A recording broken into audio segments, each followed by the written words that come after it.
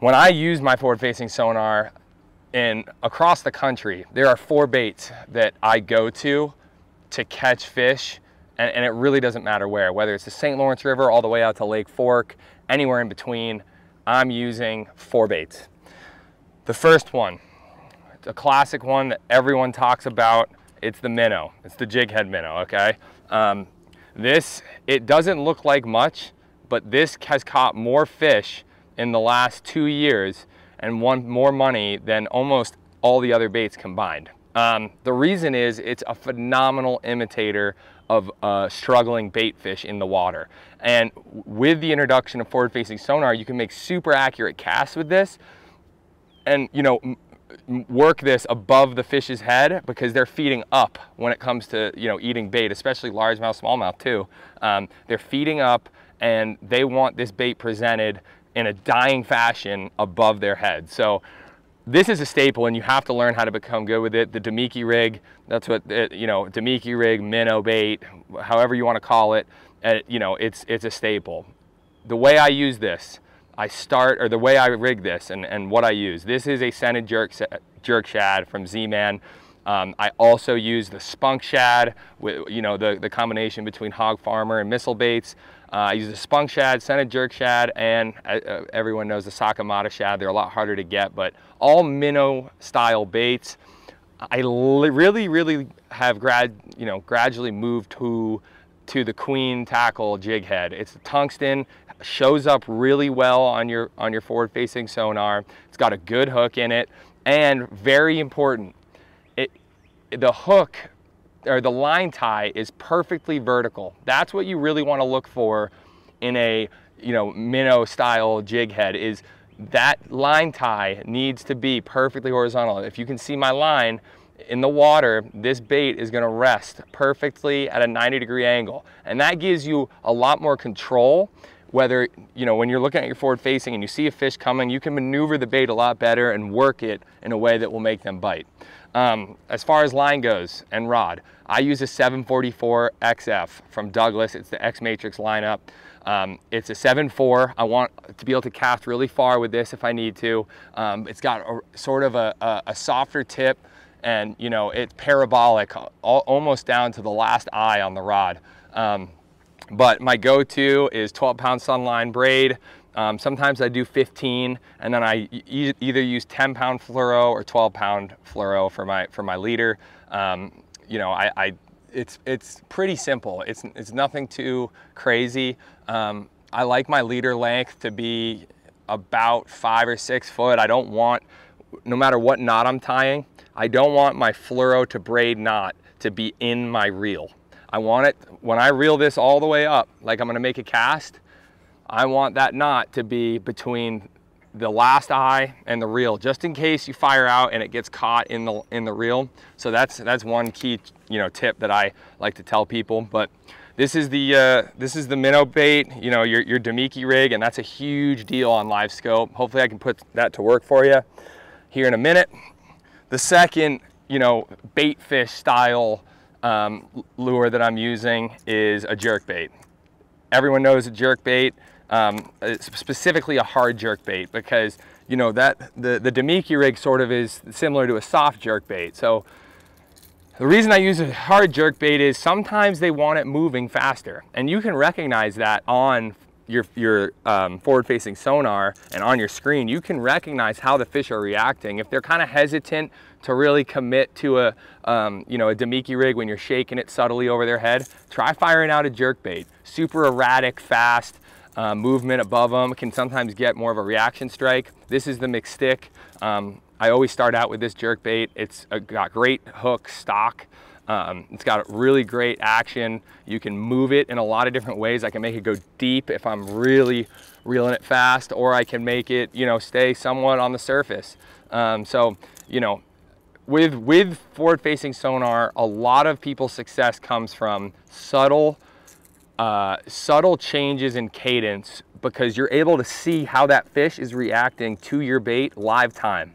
So you make a small change on your next cast and you realize maybe that fish isn't committing. You know, a jerk bait and a Damiki really have the capability to you know, you have the capability to customize the movement of that bait. So you know, this jerkbait, any jerkbait really, I'm throwing on a Douglas X Matrix 684F. That's a 6'8", 4 power fast. So I think it's the best rod. I mean, I'll get it, you know, I sort of get into all that in my jerkbait seminar, but you know, these are the two sort of minnow style baits I'm using on forward facing. Hopefully I can put that one to use for you as well. Now, I don't normally do a lot of hanging a minnow and throwing a jerkbait out for suspended fish. My success so far in my career, it hasn't been that long being on the Elite Series, but I have found a lot of success in the opens and on the Elites, not targeting those bait eaters that are pelagic, that are suspended out deep. I really tend to gravitate towards your 5 to 20 foot of water with, you know, standing timber, bushes, brush piles, rock piles. The traditional stuff that people look for on side imaging. I use my Humminbird, you know, Apexes and my 360 a lot when I'm using my forward facing sonar, and that's where I'm comfortable. I want to be able to find targets on my 360 and then make an accurate cast with my forward facing sonar, you know, and present the bait to that fish that's on that piece of structure, rock, timber, brush, whatever it is. The best way I've found to do that is with two baits. The first one is that little rubber jig from Greenfish. This jig's a staple. It's got such great action with that rubber skirt. And you know, the reason I use a 3/4 ounce is it gives me a lot more control of that bait, whether it be dragging it in deep water, it maintains that bottom contact, or whether it be falling in front of a brush pile and getting that reaction strike because it's falling a lot quicker.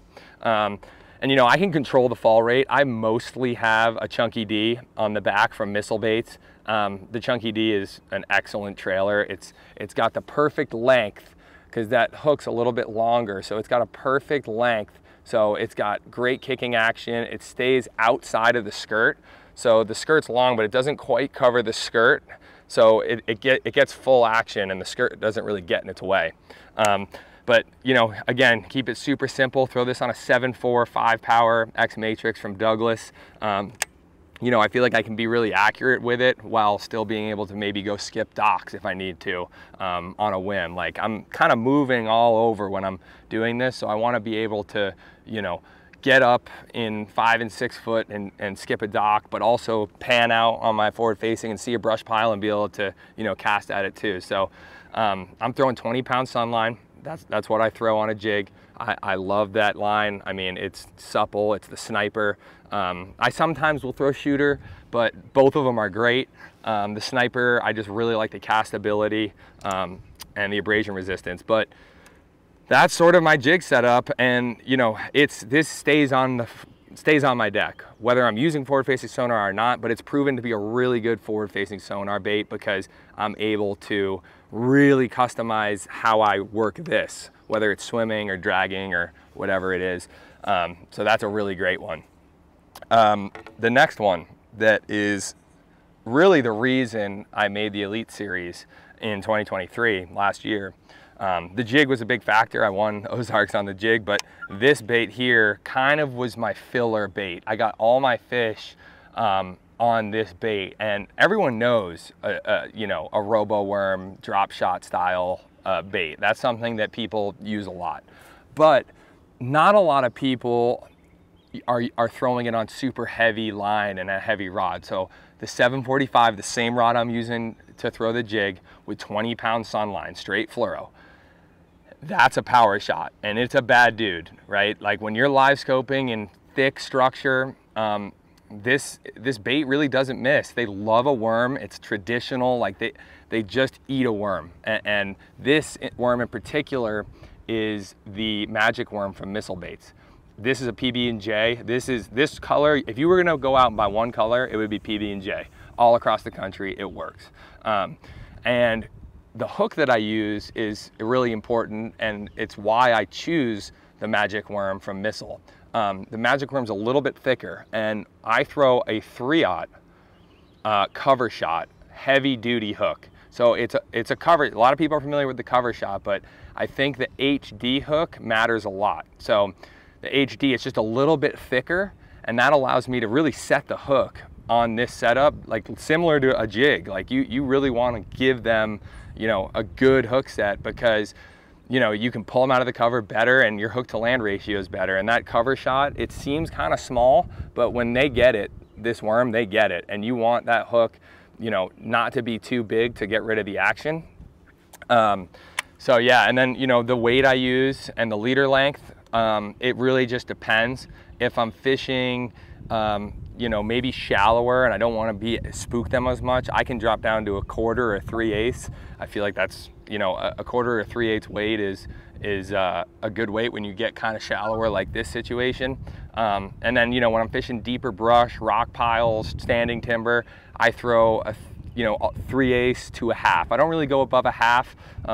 You know, I still want to, I don't want that weight to like get in those rocks or get hung up. So I think a 1/2 is a really good weight. You know, I'll throw a 3/4, but the thing is you don't have much drag in the water when you're throwing this worm. So that 1/2 ounce falls pretty quickly. So it's not like you're losing the reaction bite potential. But yeah, you know, this leader's a little longer. Sometimes I'll shorten it if the fish don't want it, if the largemouth are kind of hugging. We talk about a lot of different stuff in the basics, you know, and getting going fishing. It's fun to talk about the rods and the reels and